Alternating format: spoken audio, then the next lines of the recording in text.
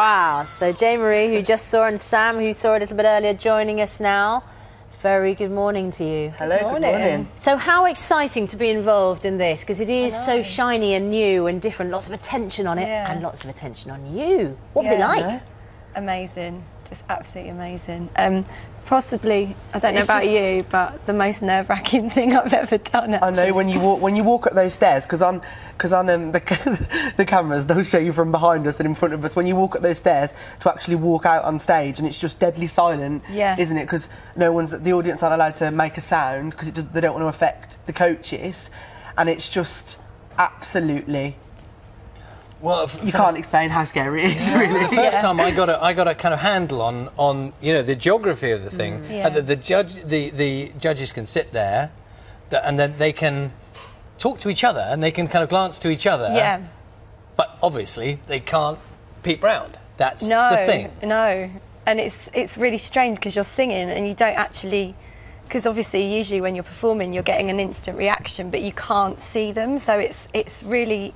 It's just like, oh, what are they thinking, you know? And you're just waiting, and it's and really you're just tense. you're just constantly like willing them to turn round, and like you can almost like hear it in your because like Jessie said she could hear it in my voice that I wanted to turn round, like wanted them to turn round so much, and of course the whole idea is that they can't see you, and then if they like what they hear, they press the buzzer, spin round, and see what they've bid for. And then they can kind of bid against each other. More than one judge can then decide if they like you, and then they kind of have a playoff between them to grab you. That's it, yeah. And it's a totally new, for us here in the UK, it's a totally new concept because it is not about the way you look. And is that a refreshing idea? Well, for me, it's certainly a refreshing idea because as I've like probably remarked before, I was never going to be like a normal pop star type of thing, and but normal isn't good. Like, look, you've got red hair, and I look like I'm just stepped out of the 50s. But the funny thing is, the funny thing is though, I mean, you've got a fantastic red hair. You've got this wonderful look. Yeah, you've got. It's about the hair. No, but it's slightly wasted in this particular competition. It's all slightly wasted, isn't it? Because you could have just gone out there looking like anything. I actually love the fact that it's just on the vocal though, because I am a girly girl and I do like to dress up and everything, but obviously primarily I'm in it for the music. So it's just great to know that it's purely based on that, and anything that happens is to do with, you know, the voice, you know, which is what You've got one. About. Thank you.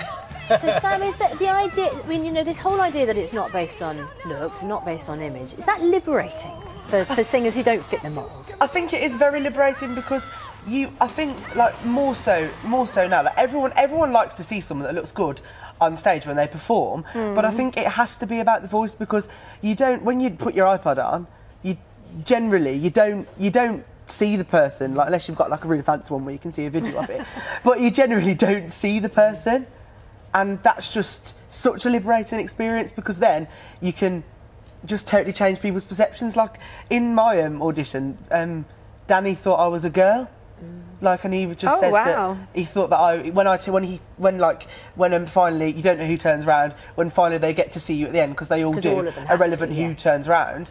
When he actually saw me, he was just like, "Oh, you're a man." That's an interesting twist as well. There you go. I know. Well, we're being careful not to give away too much, obviously. Yeah, of course. But congratulations on those performances alone were very good. Yeah. So thank you.